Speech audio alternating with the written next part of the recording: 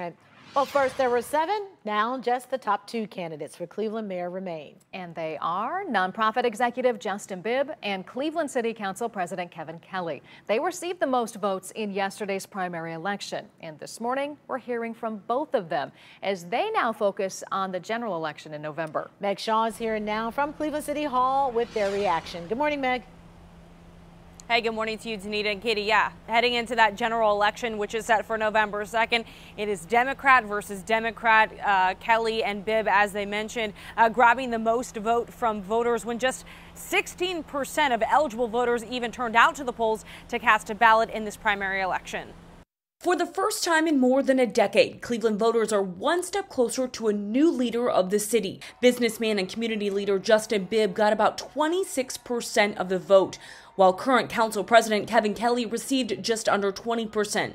Bibb tells us this election shows voters want change for Cleveland. I think the results tonight speak to the importance of having a mayor that's not focused on the failed status quo of the past, but by focusing on moving Cleveland in the future as we claw our way out of this pandemic. But added, he and his campaign have their work cut out for them the next couple of months. We have more work to do, more doors to knock on, more voters to talk to make sure we're successful come November 2nd. At his victory party, Kelley called this journey long and tough, crediting his campaign staff and supporters as they look ahead to November. We all have to move forward from today, believing in our mission, believing that we are going to create a Cleveland where every neighborhood counts.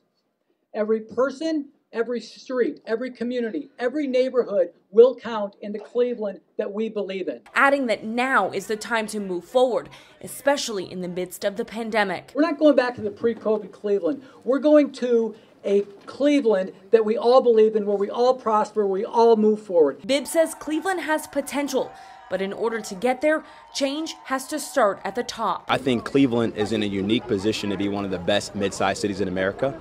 But until we do the hard work of getting back to the basics to ensure that all of our neighborhoods and people come first, we will not achieve that potential as a city. All right, so the countdown is now on just 48 days until that general election. Both the Bibb and Kelley campaigns have their work cut out for them, and you better believe we are going to hear a lot from these 2 men over the next couple of months. Live in Cleveland, I'm Meg Shaw, News 5. Working to pick up all those other voters. Meg, thank you so much. You know, that's not the only race that we're keeping a close eye on. There were primaries for Cleveland City Council, Cleveland Heights, Garfield Heights Mayor, Lakewood City Council, just to name a few. You can find the latest primary